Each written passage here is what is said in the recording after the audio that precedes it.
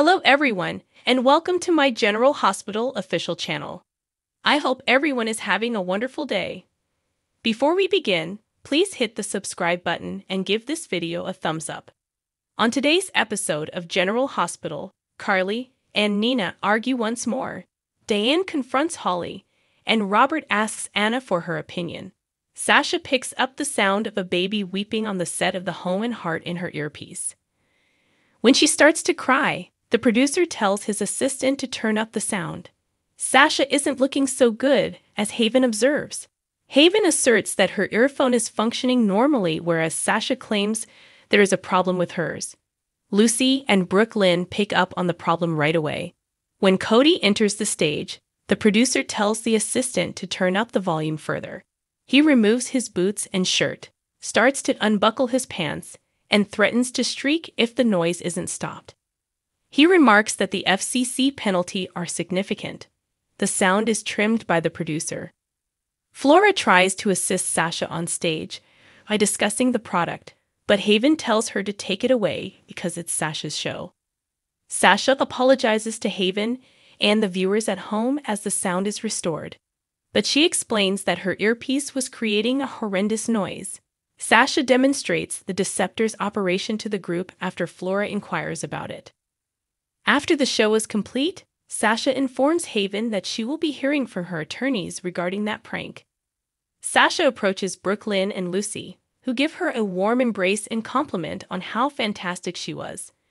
When they inquire as to what transpired, she explains that someone piped the sound of a baby sobbing into her headset. After hearing Sasha and the others discussing what transpired, Flora snaps at Haven. There was a mix-up, according to Haven, and she will catch the offender. Flora accuses her of being the offender, and she doesn't want to be the top seller on a show that works in this way. I quit, she exclaims. Sasha, in the meantime, informs Lucy and BLQ that she was on the verge of passing out before realizing the sound wasn't her imagination and that she had been duped. The assistant to the producer comes over and expresses regret for what transpired. There is just one more caller about the Deceptor, according to her, and they want to speak with Sasha. Sasha tells the woman who overheard her tragedy that it is a wonder that she has survived. It is, according to Sasha, and she is glad to tell her that her company's new device is also. When Brooklyn spots Cody trying to slink away, she pursues him. She confronts him because she thinks he saw the tweets and is aware that he convinced the producer to turn off the sound effect. He is invited to join them in celebrating at the Savoy. He claims to have a thing, but only for Sasha's amusement. In the meantime, Lucy assures the producer that she will put things right. Robert questions Anna at her home whether she considered her family when she decided to be exposed to Victor's lethal virus. Anna warns him not to imply that she places anything above her family, but he has a history of sacrificing everything for the woman he loves. Anna inquires as to his situation. He acknowledges Holly wants to give it another shot, but there is another woman. Robert tells her about Holly and Diane and that he isn't sure what to do as they settle down and sip some Chianti. Anna must be truthful and advise Robert on what to do. He's definitely never been in this situation before, Anna remarks when she is unable to. She quips that it's funny because he's a catch. Robert decides to leave after feeling uneasy. He asks if he's gone when Valentin comes back. Anna claims she believed he would never depart. They resume their enjoyment of each other's presence. Alexis and Diane have a meeting at the Savoy. Diane grits her teeth as Holly enters and joins Felicia at a table across the room. Alexis observes and inquires as to what is happening. According to Diane, she gave Robert a choice regarding Holly and her. Felicia informs Holly that Mac was called away, and Holly says she is relieved to have a girls' night out. If she's remaining in Port Charles, Felicia queries. Holly adds it depends on if Diane is wanted when she stares at her. Holly provides an alternative solution to Felicia's suggestion that they move somewhere else. Holly inquires as they get close to Diane and Alexis about joining them. Alexis agrees, but Diane requests some private time with Holly first. Diane advises to Holly that they lay all their cards on the table while Alexis and Felicia proceed to the bar. Robert has been informed by Diane that she will not challenge another woman for his attention. Holly responds that it is reasonable and that she should be aware of her feelings for Robert. Diane queries whether she thinks Robert feels the same way about her. Holly claims that he hasn't verified anything, but she still has faith in their shared past. Diane inquires of Holly as to what she believes will make this relationship succeed this time. She emphasizes that since they reside in two entirely different universes, perhaps the reason things haven't worked out for them all this time isn't that the universe keeps tearing them apart, but rather that they weren't intended to be together in the first place. Felicia and Alexis discuss Holly and Diane in the bar. Holly says she feels a little adrift and is looking for a new project, but Felicia appreciates that she is clear about what she wants. She respects Alexis for her relationship with the invader. Alexis acknowledges that the paper isn't what she expected it to be. She spends most of her time managing people and locating advisors rather than reporting on stories. She is sad that her paper-related dream didn't come true. Felicia is confident in her ability to make it happen. Felicia needs to drop by Maxie's apartment with soup because she understands how late it is. Alexis has given Felicia a lot to think about, and she thanks her for that. In response to Felicia leaving, Alexis adds, "Same here." Ms. Wu proposes that they relocate to a more private area and explains to Gladys that there may be another option to pay off her debt. Ms. Wu reminds Gladys that having money isn't everything and that she has assets, connections, business ties, and agreements as they move to the back area. Gladys is aware that she is talking about Sunny. Gladys claims that she is unfamiliar with Sunny's business and that he dislikes her a lot. That is unfortunate, Ms. Wu says, adding that she has until tomorrow at noon to make good on her debt. She admonishes Gladys that if she can't pay, maybe Sasha will, since she is sick of Gladys abusing her kindness. Brooklyn, Lucy, and Sasha return to the pub to celebrate. They received 5 extra primetime slots, according to Lucy, after she put pressure on the producer. One requirement, according to her, was that Sasha serve as the Deceptor's spokeswoman. Sasha expresses gratitude to them both for their help.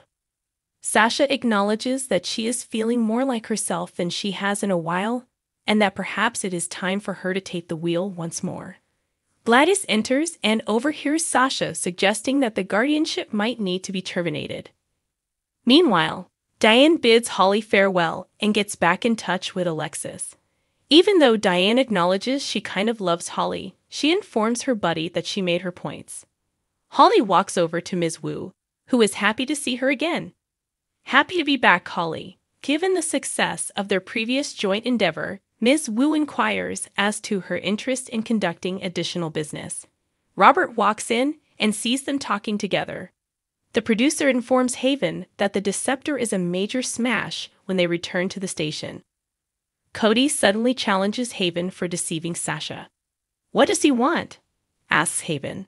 Cody promises to make sure her sales numbers are the least of her worries if she ever attempts anything similar with Sasha again.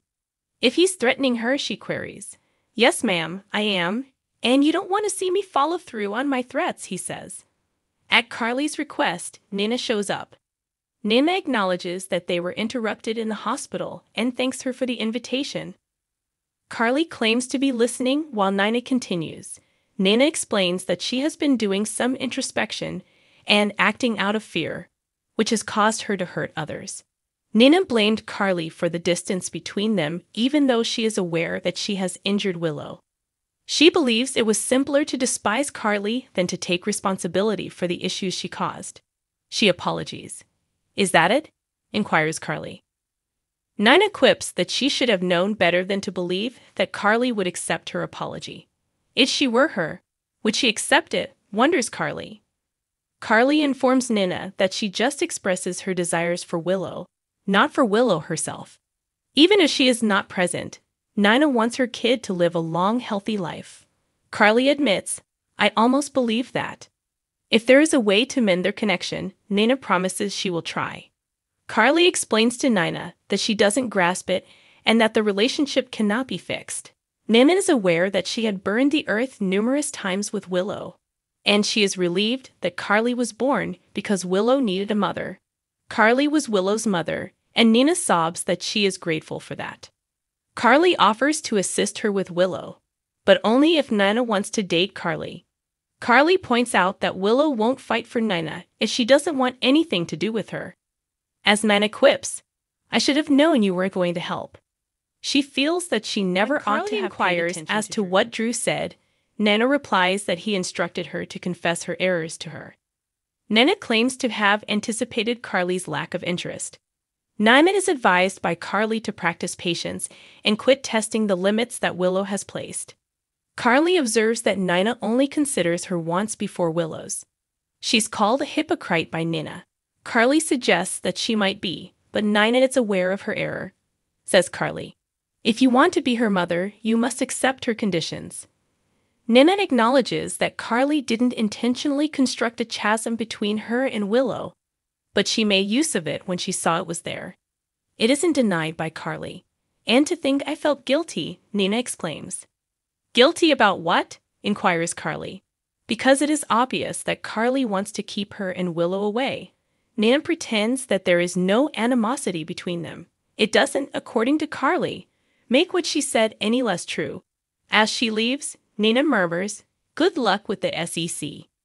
In the upcoming General Hospital, Spencer describes Trina as brilliant. "That's exactly what I wanted to hear," Portia says to someone. Miss Wu offers to modify Curtis' DNA test to suit his preferences. When will Esme be able to live her life as she pleases? Laura wonders.